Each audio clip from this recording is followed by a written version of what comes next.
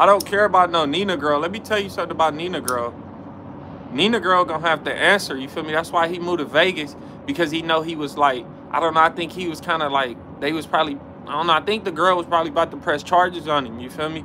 You feel me? Go watch on the video. I think somebody sent me a clip on one of his most recent lives where he said, you feel me, one day the girl's gonna be with you, and then 3 months later, they gonna be saying, you raped them. Yeah, that's probably because you did. That's why you went to Vegas, and he's broke. He's saying, I own my own studio. You got a lockdown studio. If you don't stop capping, that shit is, you probably paying somebody $80 a month to go half with them. That's why your broke ass not there every day. Stop playing with me, broke boy. You driving a fucking Honda Accord. Stop playing. I'm not talking about Vegas. I'm just saying that's where that clown at, in Vegas, in a fucking lockdown studio, probably paying somebody $80 a month.